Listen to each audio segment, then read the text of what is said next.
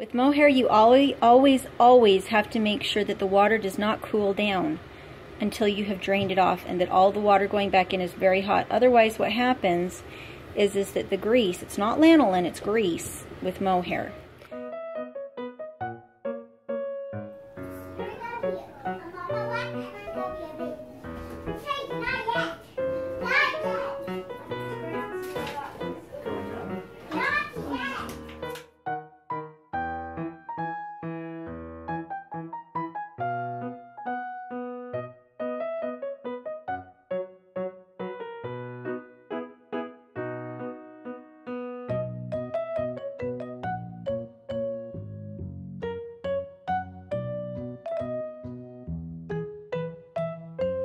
Okay, so at that point, run hooks everywhere, wherever you want.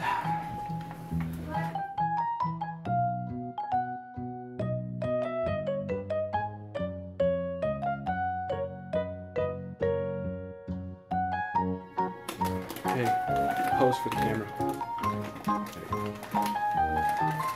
Actually, one more just to make sure. Thanks.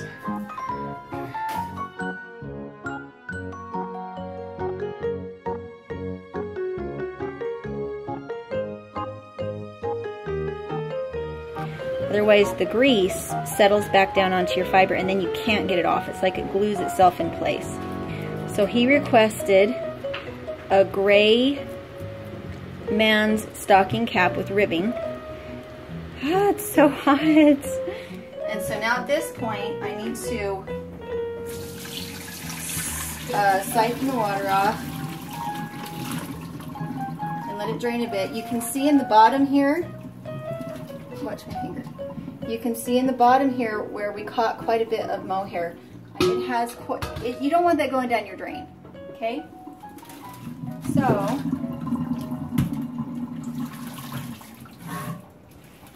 okay, so now I'm going to squeeze every little bit of water that I can out.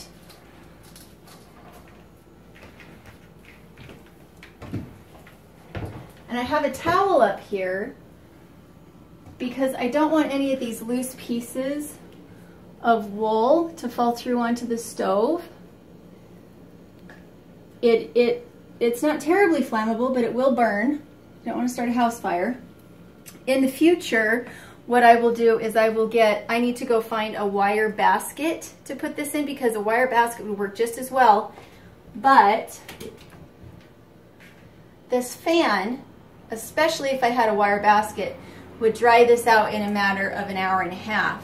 Whereas if I just had this in a dark corner somewhere, it would take 2 or 3 days to dry. I doubt that it'll have much of an opportunity to drip because the stove is warm, the air is moving. I'm now pulling the locks apart so that I can put it through the drum carder. You can see that there's white and also brown and then gray, but it will blend out really nicely into a beautiful gray color. I love this fleece. It's nice and long. It's very soft. There's no guard hairs. I really, really love mohair. So this is Cloud. And what Cloud is just fiber that has been picked open so that it can go through the carder.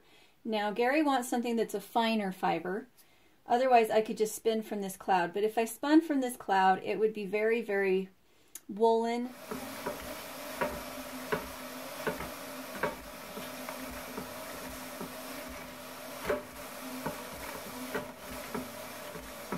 If at the end of this I feel like I still have a lot of vegetable matter in it and things aren't aligning the way that I want, I will put them through the comb and tackle.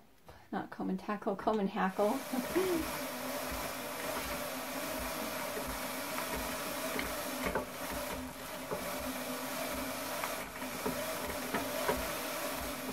So I'm going to take this off, and depending on how it looks, I will see if I need to do that again.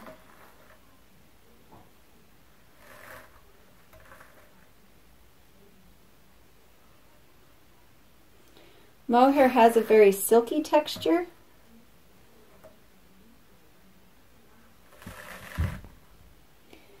And it doesn't have barbs on it like wool does, so it's never scratchy.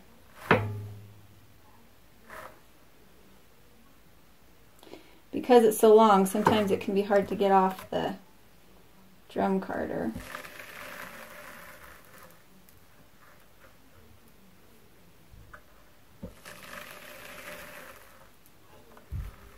And I think I'm going to spin it as it is. I'm a little worried that if I try to do this through again, I'm going to have it doubling back on itself.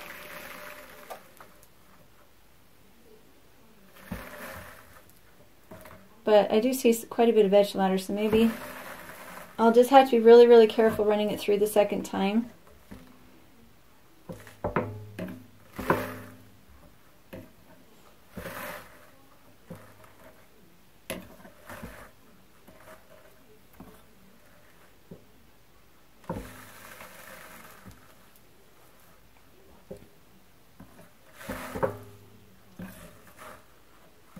Because even if your fiber's not prickly, if you leave vegetable matter in, you will have prickles anyway.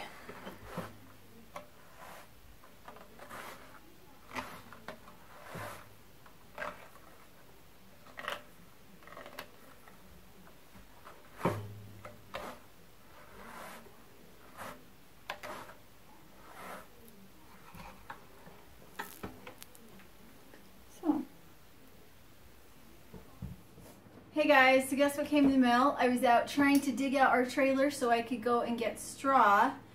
The goats are kind of getting bogged down a bit in manure because of all the snow we've had. I haven't had enough bedding to keep them dry. So I'm going to go get a ton of hay for the animals and also for the greenhouse because I'm going to do a hotbed out of straw bales. So this is the yarn I'm spinning. And I might be selling it because I already made one that I'm going to sell on the Etsy store. But this is the color. You can see a little black. Show them how bulky it is. Yeah. So see how bulky it is? That's just like a polywog. Because once you display, this is, for me, See? This is Some part of it is thin and some of it's bulk. This wall is the kind of wall I'm using to spin. and it's really pretty. Yeah, it's really pretty and green. The polywog is very easy to carry and it's very easy to spin with. And this is the handle. Wow, that looks really cool, Mom. And the best part of it, what I think is the best part of it, is that you can put up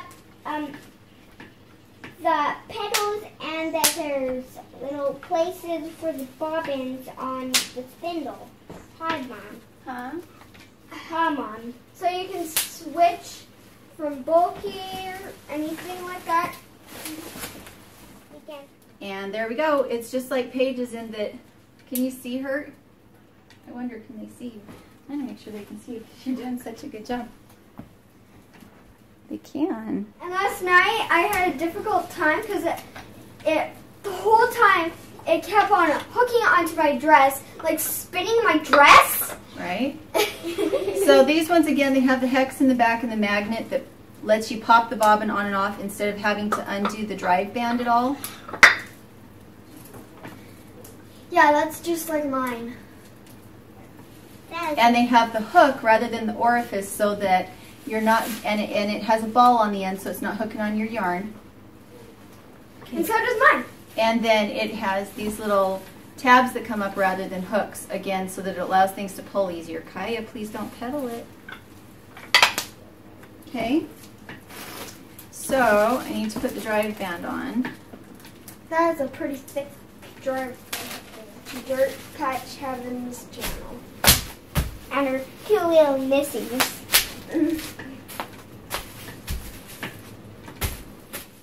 So what I did is I take these threads and then I lightly spin on as a single ply raw alpaca fiber. So these, let's see if I can get close enough that you can see the threads. I need a tripod.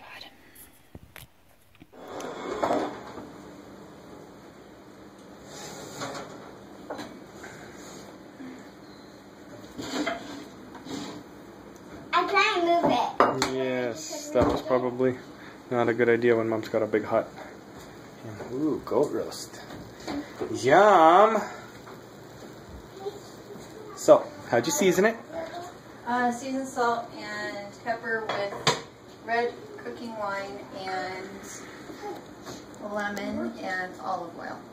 Excellent. It's always so wonderful and tasty. A little canter, not a gallop.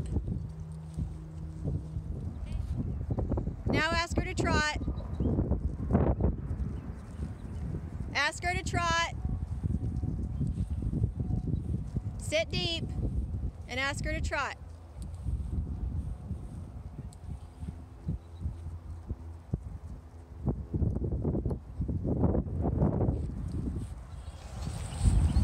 Just remember, if you get it all the way, you have to push it in the other direction so that it doesn't hit him. Okay, so don't let it touch him.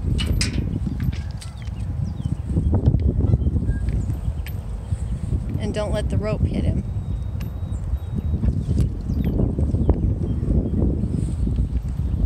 We need to just get a clip for that gate. Good. And move him. Very nice. I did, actually. Good boy. Yeah, that was really wise. I saw how you worked up to it. Oh my gosh, the humidity today is really something. Blah. Somebody left their whips out here. I wonder if they meant to. That was really good. He stepped right over it. Be